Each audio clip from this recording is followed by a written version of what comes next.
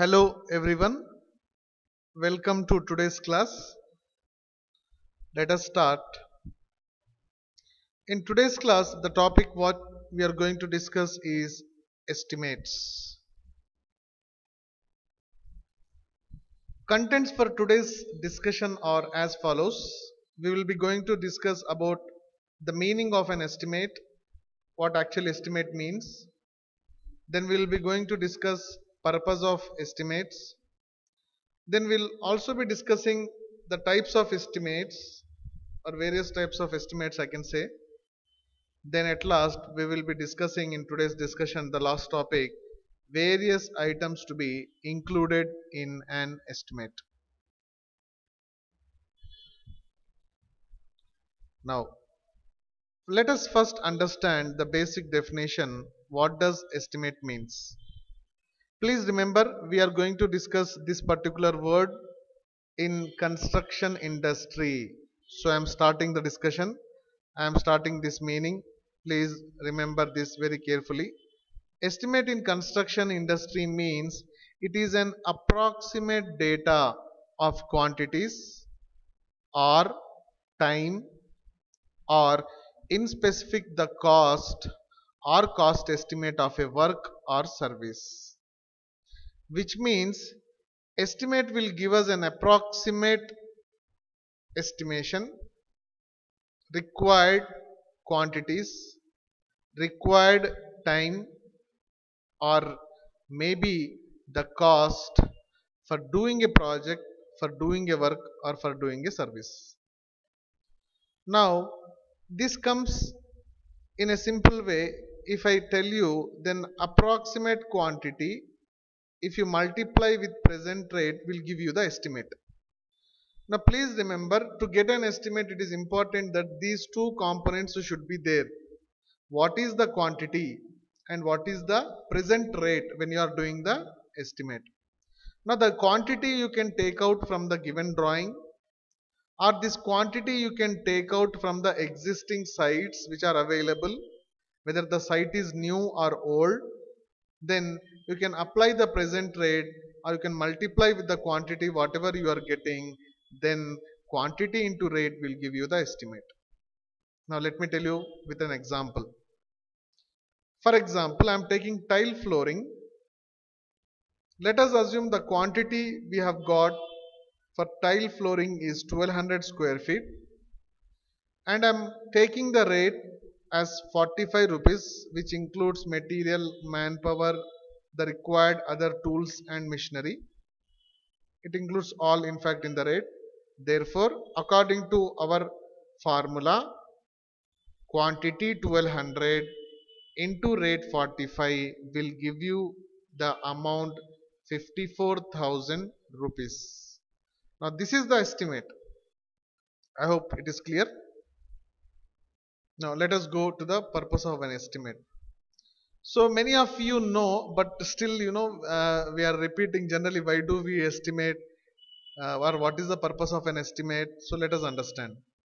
The purpose of an estimate in construction industry is to know or tell the approximate cost of doing a work. So we will be doing here the approximate cost for doing any work, or we can say for doing any service or for a project also. For example, if you are taking any building project which is like 5-floor building, which includes everything, material, manpower, all the services required, then you will be coming to know what is the estimate for doing that particular project, that particular building or that particular service. I have given the examples here. Cost of doing flooring work, you have to know the estimate, how much it is required. Then cost of repairing an AC, air conditioning unit, cost of constructing a 5-floor building. So the purpose will give you the purpose of giving this estimate will help you in decision making and understanding and knowing the cost of that particular item. Now if I elaborate it little more, I am putting as heading why. If you know the estimate or if you know the cost, then it will be easy for the owner and client or the management or the government to take the decision of yes or no. And also important is how. So this will help, the estimate will help the management or an individual and company whether to go for the project or not the project, whether to take any product or not, whether to take any service or not, whether to do any work or not, whether to get the work done or not.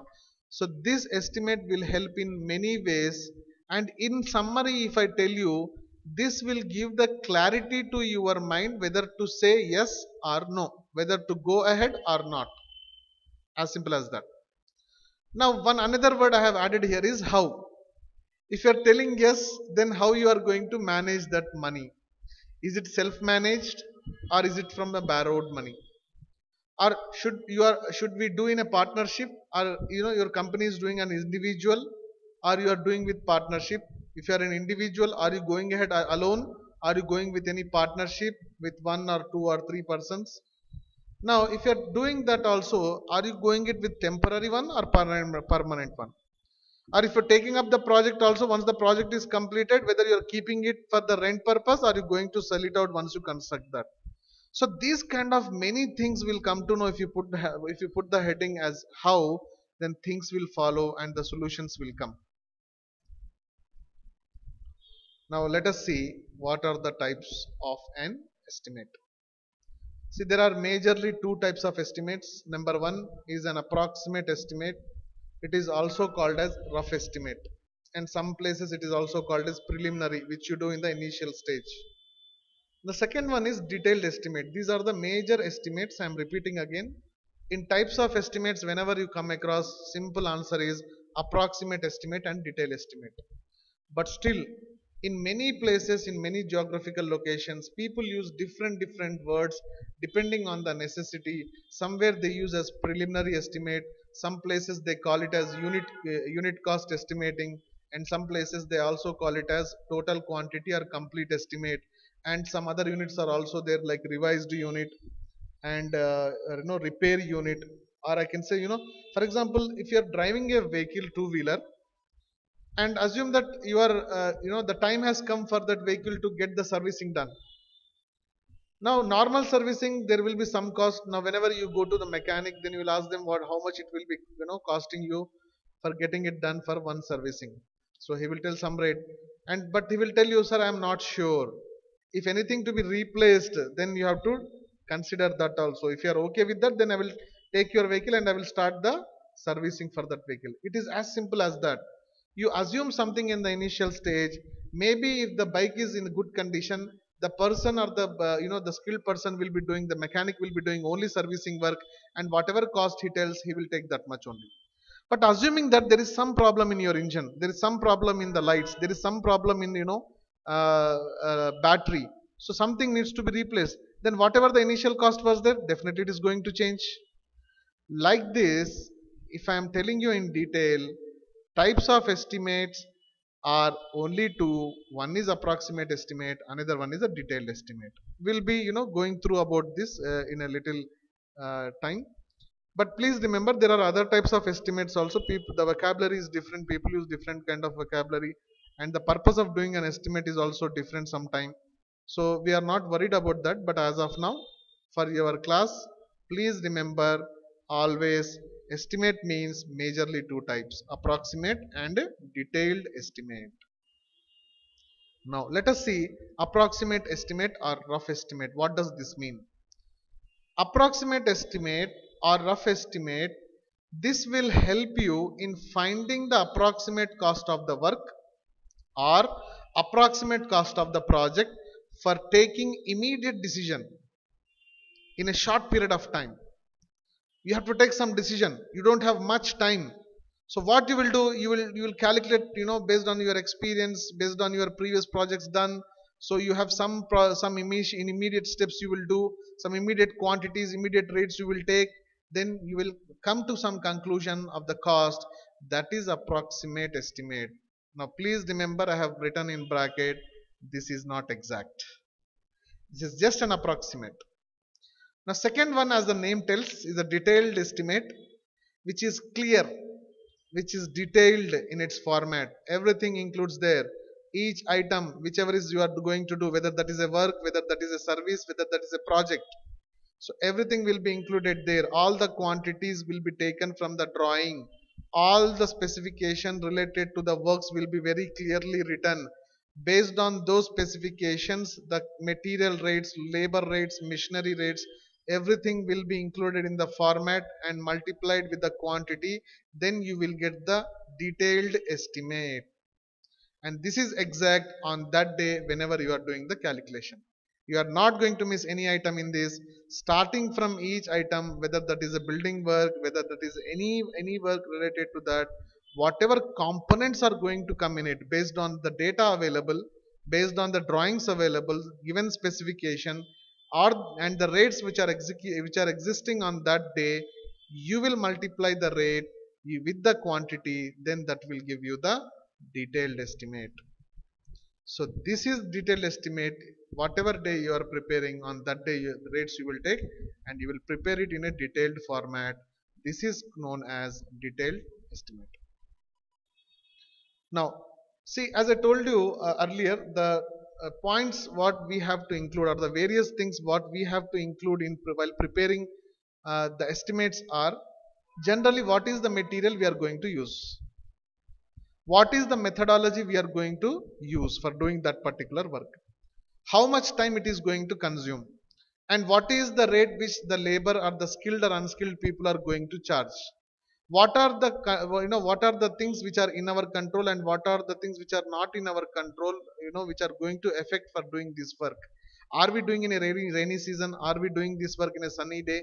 So many things matter. So the components which you have to include, or the various components which you have to include while preparing the estimates, is the available data as much as possible, the materials which we are going to use, the specifications which we are going to use, and the rates which are going to come in the project, and the real the right methodology which we are going to use for doing this particular work, or for doing this particular service, or for doing this particular job. All these things we will include as a head, under the heading of various things which need to be included in the estimate. Because see, if you are going to add all these things, then that will enhance your estimate, that will give you the clear cut, or that will give you the detailed estimate, in fact. So these things you have to include in your estimate. Now let us review, and let us come to the final points for the class today. Now, as I told you, and as I was discussing, in estimate many things matters. That is the reason I have used the word, the things which are tangible, which are certain, which are in our control, and some things which are not in our control. Sometimes some material owners strike will be there, like sand trucks strike, and government's control on the sand. So we don't know, what is the decisions which are going to come in coming days, whether that is from government organization, that is from our vendors, we don't know. So that is the reason many things matters. That is the reason, please remember, we are using this word as estimate. Estimate is going to fluctuate up or sometimes down, high or low, we don't know. That is the reason, always remember, the exact cost and the exact value of the project or the work or the service, you will only come to know on the day when you are closing your account. Maybe if you are doing a building project, maybe you will come to know on the day when you are doing the ribbon cutting, when you are inaugurating the project, when you are closing your final bill. You might have started with some estimate. By the time the project get completes, assuming that the project is taking around 12 months of time, you will come to know the detailed cost, or I can say the exact cost which which has incurred in this project, a total value of the project we will come to know on the final day. Then you can say this is the exact value of the project. Maybe it will match with your estimate, maybe it will increase, maybe it will be more of whatever you have estimated, maybe it will be little less, we don't know. You will come to know on the last day only. But see, without thinking anything, if you are starting also sometimes a problem. So that is the reason management always will look at what is the estimate if I do this project? Can you give me some estimate? Or while purchasing or while getting done any work, we generally take the estimates from the market. So how much it will cost? So that we are trying to psychologically satisfying ourselves, or we are trying to actually, planning ourselves whether we have that much money or not to take it or not. If we really want that item, it is a necessity for the company, then in that case the company looks for the partnership, the company looks for the external finances, the company look for the bank loans. So many things will happen later once you get an estimate. It is not that easy to move ahead. So estimate will accelerate the next step. Estimate will help you to go to the next step. Estimate will help you to take the decision immediately. So please remember, estimate plays an important role. If we know this subject, and if we know the process of doing these estimates, you will become an estimator, and you will be a valued person for the company, you will be a valued person for the organization. Please remember this. Okay, I'll be stopping here. Thank you so much. Have a nice day.